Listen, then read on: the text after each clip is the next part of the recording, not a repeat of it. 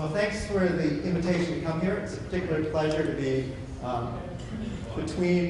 it's daunting, but it's a pleasure to be between Andre and Tony as the speakers. Both of them have our sort of rock star status in our MBA, venture capital and private equity class as guests, so it definitely makes it daunting.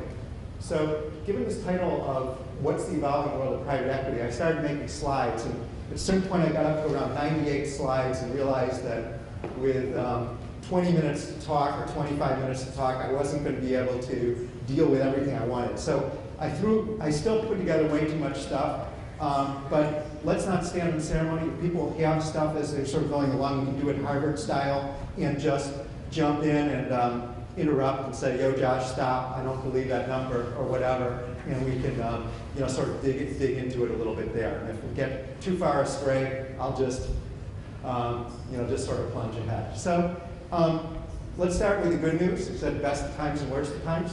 The good news is clearly that when we sort of think about, that's Charles Dickens, by the way, since we were on our Tale of Two Cities theme here, that we sort of go back in the time machine 5 years ago, and there was certainly an enormous amount of prediction that private equity was just about to go over a cliff, right? That it was going to be a total catastrophe.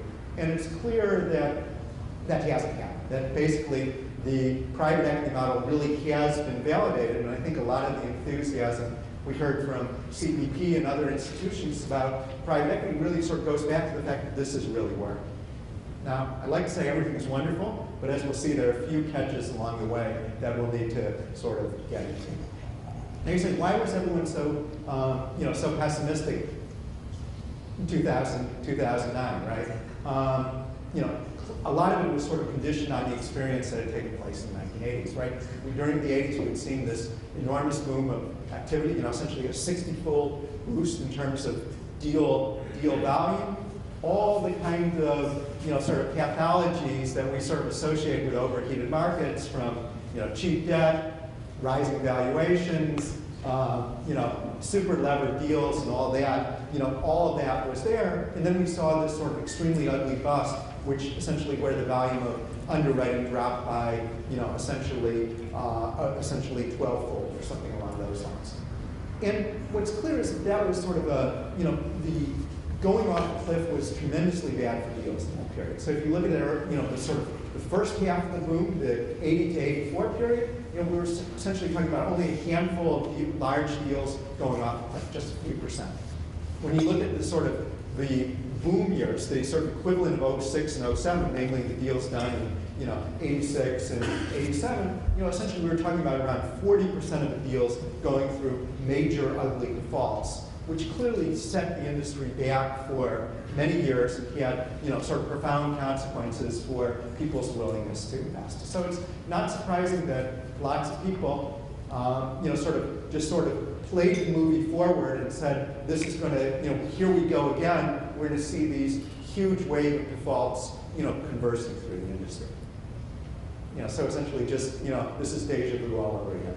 And we could look at EBITDA or whatever. There's just sort of lots of technical reasons for saying this thing is going to repeat. This is sort of just the most notorious of the predictions. The ECG study, right, from December 2008, which basically predicted that 40% of private equity firms are going to be out of business in 3 years. Well, as we know, that didn't happen. That's the danger of looking at a crystal ball, right? Or if you do, better not put it in print. If we look at the sort of number of, look at the mega deals, this is just from, sort of one compilation economists did of what they consider the 20 largest deals, which is an impossibly small font. We'll send the slides around. But essentially, of those 20 deals, you basically have two, Archstone and TXU, which went through classic defaults by the definition we used before. That's a lot less than 40%. Yes, there were debt restructurings and other kinds of things, but using that sort of same criterion as the earlier study, it's vastly smaller the kind of damage that was done. And obviously, a lot of these companies subsequently went public or were sold. That's the mega deals, but even if you look at the middle market, one sees surprising strength. So there was a fascinating study done last year looking at middle market companies and comparing the private equity-backed ones to their sort of counterparts, which weren't private equity-backed. And again, you see a lot of indications that essentially the default rate was actually lower on a sort of apples-to-apples basis. And even the deals where you would think there'd be, sort of where there'd been leverage recaps and all this kind of stuff, all the sort of warning signs, one didn't see the kind of ugly numbers there.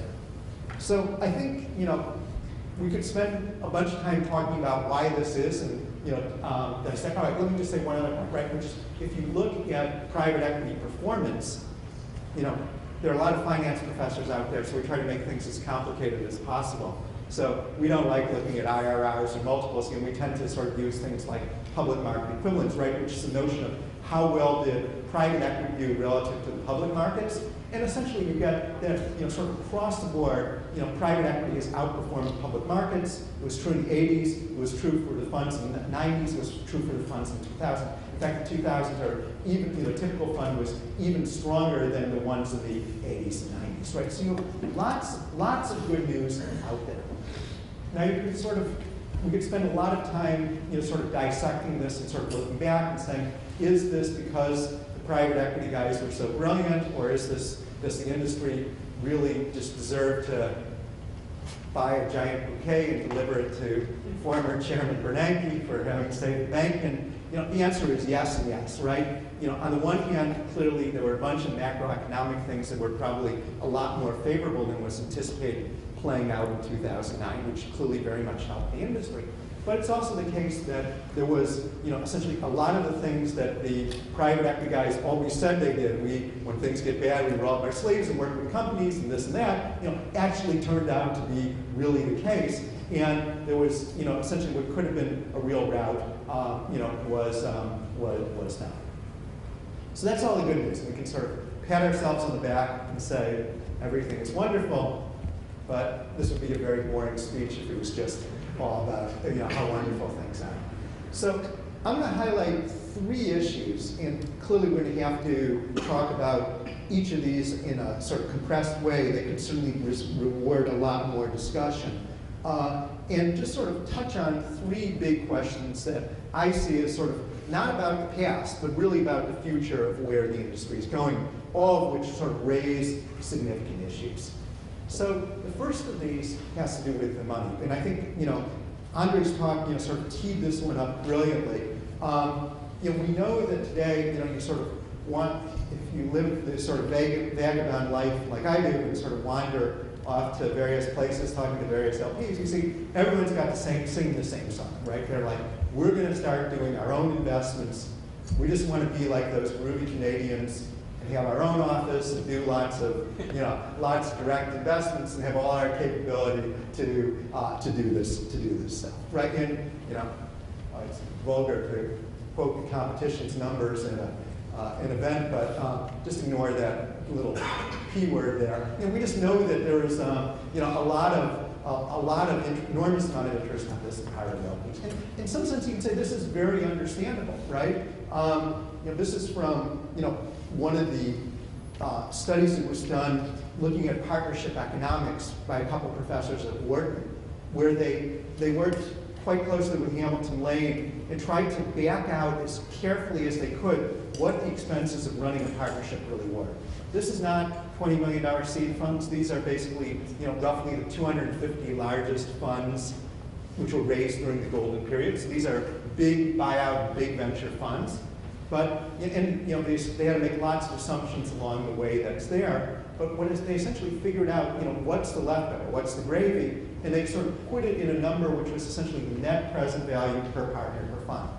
Put another way, a sort of simple way to sort of view it is, this is the check arriving in the mailbox of each of the GPs on the day the fund closes. Now, of course, it doesn't really come that day. It's strung out over the next dozen years, but essentially this is put in present value terms. And there's a couple things that are interesting about these numbers. One of which is, these are significant, particularly when we think about, sort of the fact that during much of this period, people were raising funds every 2 or 3 years.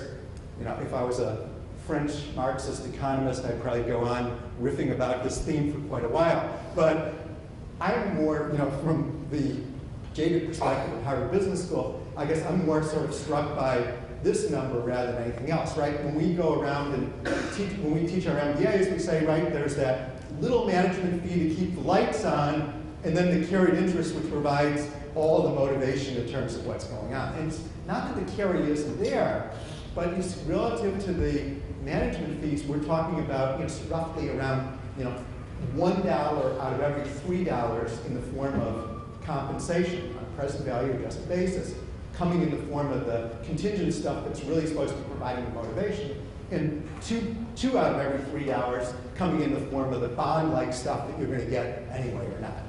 This is probably not what people had in mind when George Dorio designed the first private equity fund in 1946 and said, I want to have an incentive share of what's going on, right? So you can see why, across the board, whether sovereigns or family offices or whatever, saying we want to we love private equity, we think this is a great thing, we're not sure we like this deal, and we want to be looking at alternatives. The problem is not so much the critique, which I think is right on, but whether the alternatives are going to be any better, right? So we just did an effort to try to look at this. We got 7 large limited partners who, on conditions of anonymity, threw their data in the pot and said, look very carefully at how our investments do, benchmarking it using all the kind of modern tools that finance nerds use to try to look at private equity performance and stuff like that. These are mostly big guys and so forth. So what do you find? Well, I think the first thing you find is that the good news is it beats the public markets. The direct investments do better than the public markets. There's only one caveat to be made, which is that when you think about private equity in general, there's been a lot of research that shows that private equity funds also beat the public markets. So in a way, maybe the comparison you shouldn't be doing is private equity fund direct deals to public markets, but direct deals to partnerships. And when you do that comparison of direct deals to partnerships, we're doing everything on a net basis. So and clearly the stuff that's direct is going to have a lower drag in terms of fees and carry and so forth. We see that there's a couple of things that are a little less appealing. One of them is that institutions playing the venture direct game, it's a disaster. The second one is, okay, we're not going to venture. The second one is a little more problematic, which is that essentially during the 1990s, when relatively few people were doing direct investing, performance was pretty good. Numbers look quite nice. As you get into the 2000s, when there's more and more entry into direct investing, performance seems to deteriorate considerably. That, like many other forms of alternative investing, as you get more activity, it seems to have some adverse effects. The final thing, which is was most surprising and striking to us, that Andre hinted at in his last question, has to do with which investments do best. And in particular, we thought going in that it would be the ones where they're co-investing with the private equity guys where you get the best performance. Because there you have the big brother who's going to be sort of rolling up their sleeves if things get ugly and stepping in and doing all this kind of stuff. And remember, certainly for the larger institutions, they're typically co-investing on a very low fee, no carry kind of basis.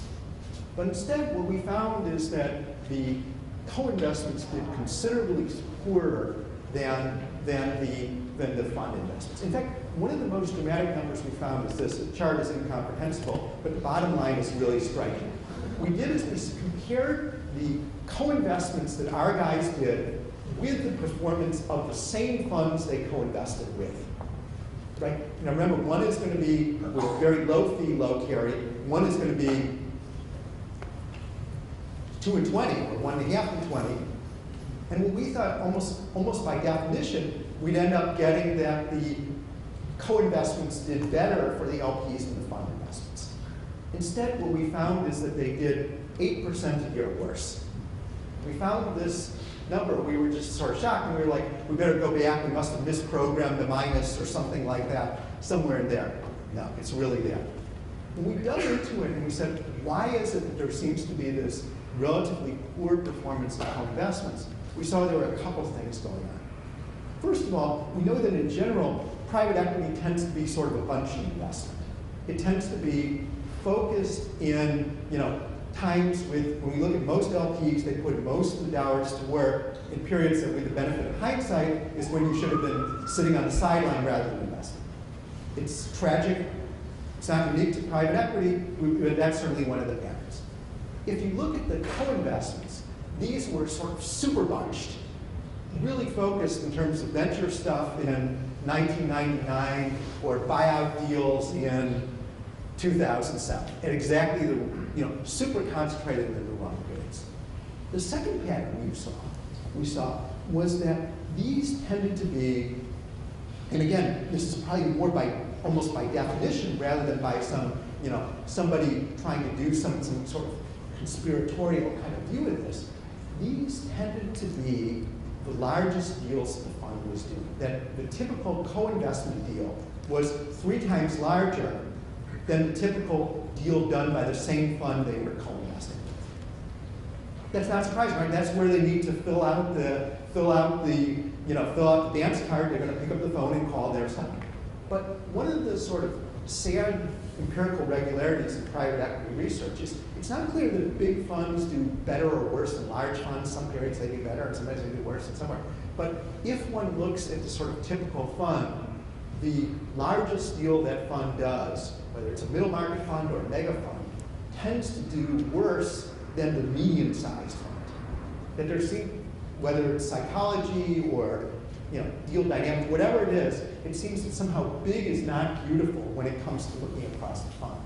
So essentially what one gets is there's this sort of adverse selection, not because of some sort of conspiracy, but just simply from the mathematics of how deals work that tends to push these guys in this direction. And instead, the performance of the direct deals was better.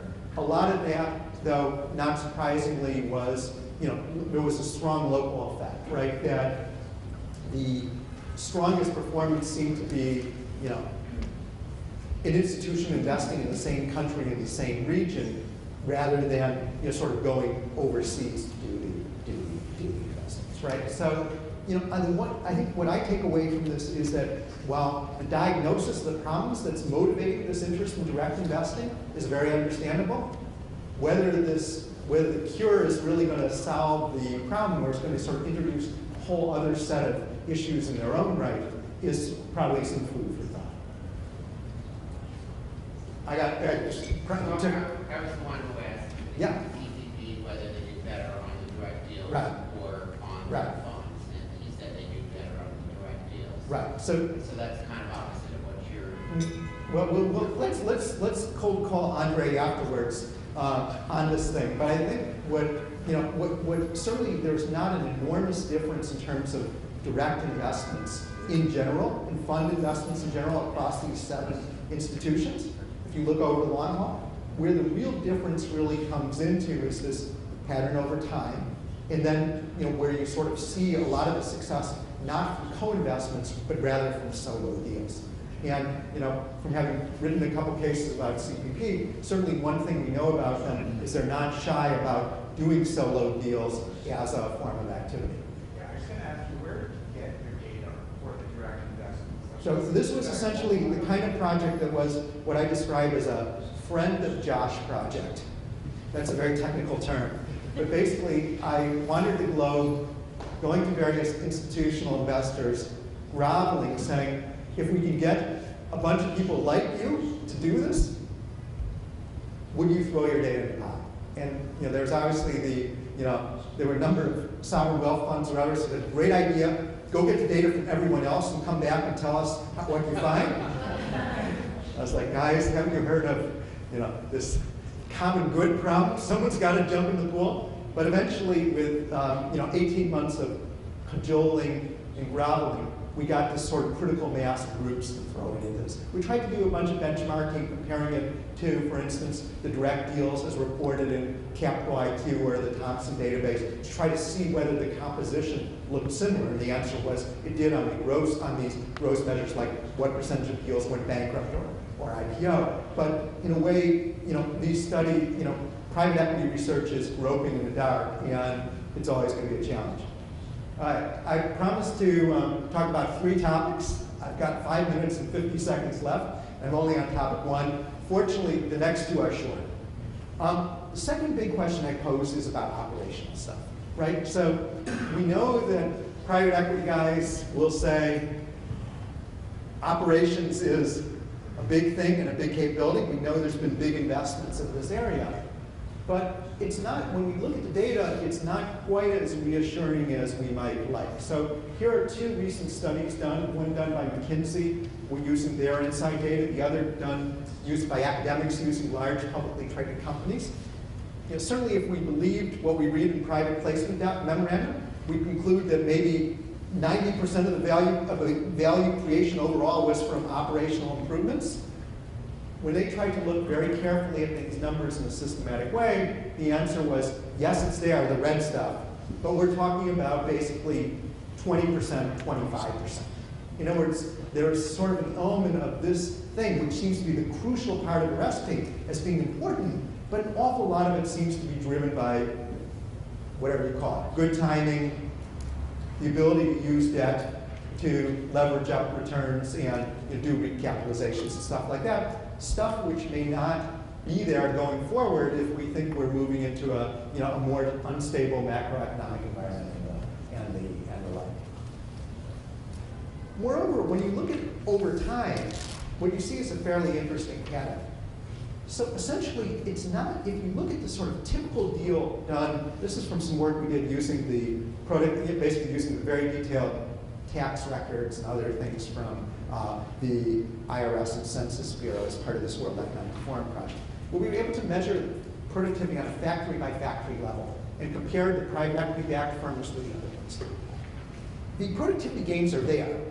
In general, the typical private equity-backed factory grows like 1% faster productivity per year than the comparable company, which for a lot of these companies doing metal bending in old industries, 1% productivity added gains, that's a big, big, big difference. But it's very uneven over time, which is to say, in the good years, in the golden years, like the mid-2000s, there's very little productivity gains that you see. In the uglier years, like the late 2000s, you see much more in terms of productivity gains. That it seems that in some sense, this has been very, the kind of value creation seems to be very inconsistent when people apparently can make money doing financial recapitalizations and releveraging and all that kind of stuff. It tends to focus on that. When they really need to roll up their sleeves, they can do it, but certainly it's not consistent in the kind of way that, again, we might believe. And certainly we see inconsistencies across firms. It's clear this is sort of still an area of discovery. So I think one at least concern we might raise is saying that if we believe, and certainly from reading private placement memoranda, certainly limited partners believe and general partners are telling them that operational improvements are absolutely critical.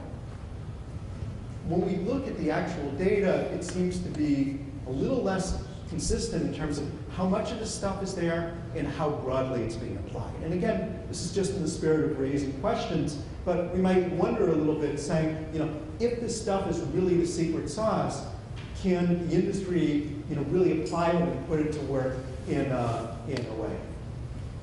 The final issue that I'd throw out, which I'll give in abbreviated form, this is a topic which anyway we could spend a day and a half discussing and not exhaust, is about where the pool of deals are, whether the pool of deals are going to be still there, or whether in some sense there's been a sort of harvesting of the greatest opportunities in certain more challenges there. So we've obviously seen less traditional deals in some sense. Here I just put the Beats deal as an example.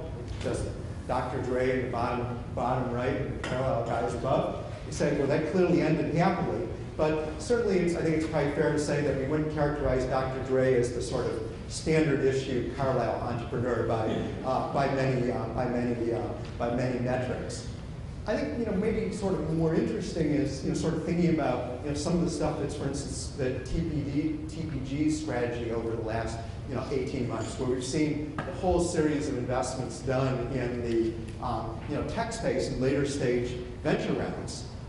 Saying, well, that's certainly, I put a quote here from Jim Coulter saying we've returned to what private equity does well, which I guess in some sense you can say, you can sort of accept it, but you say, well, if you think about it, it's hard to really think about Uber or Airbnb as being a traditional private equity deal by many metrics. Similarly, we could sort of think about funds like Carlyle going off and doing the Sub-Saharan Africa Fund and so forth, which clearly got very strong uptake. And again, ask the question, this is clearly going beyond the sort of traditional realm in terms of what these deals entail. And it's certainly interesting question saying, is this a case of style drift, where groups, having found that it's really hard to do deals in their core market, have to get into other things where it may not work very well?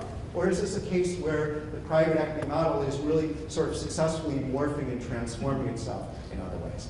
Lots of food for thought. And with that, I will bring my talk to an end, and we can, if we have a couple minutes for questions, yeah, we can sort of field any questions. Taylor, thank you. Yes, Professor, you put a couple of the busted deals, the bank deals, right. 2006, 2007, 2018. Right. And a lot of co-investment money right. went into those deals. Do you think that that's having influence on, right. on the overall picture of co-investment? So certainly, one of the big problems with one of the big drivers of disappointing returns from co-investments really does have to do with this bunching into big deals done at market peaks. And again, it's not, I don't regard this as some sort of conspiracy on the part of general partners saying, oh, this is a really bad market, we can really screw over our LPs by doing this. It's just, when is it that you're going to need help completing deals? It's probably during the periods when you're doing a lot of deals and when you're doing the sort of largest deals that are out there. And again, you can sort of look at the performance, you say, that really drags things down. Similarly, if you go and look at the venture side, there were a number of deals done which involved a lot of co-investments in '99 and 2000. Again, we can bring back the rogues gallery of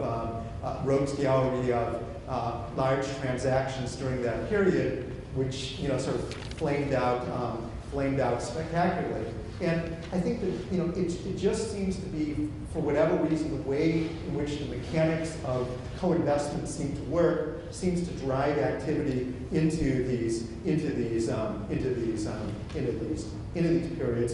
particular kinds of deals. And again, maybe the market will innovate and sort of address this issue in a variety of ways, but it certainly seems to be one of the challenges that, at least historically, given what we can do in terms of looking in the rearview mirror, is drag down the performance that's there. Yeah. You have a quick question.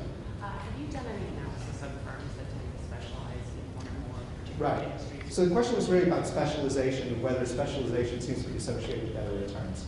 And as in most things, the answer is sort of. You certainly see that in general, specialized firms do better than non-specialized firms. When you look a level deeper, what seems to be driving a lot of this is that you essentially see that organizations where the partners are specializing seem to do much better than cases where the partners are sort of moving across deals and transaction types and so forth. That the real recipe for disaster, for instance, in the venture realm, is the partner who says, I know how to do semiconductor deals, so I'll go and do, that's about silicon, so I'll go and do a solar deal. That's really when you get to that, it's not so much within the partnership, but really within the individuals as you see them branching out of different industries, geographies, and the like. That's a real recipe for problems. I'm out of here, Mark. Thank you, Josh.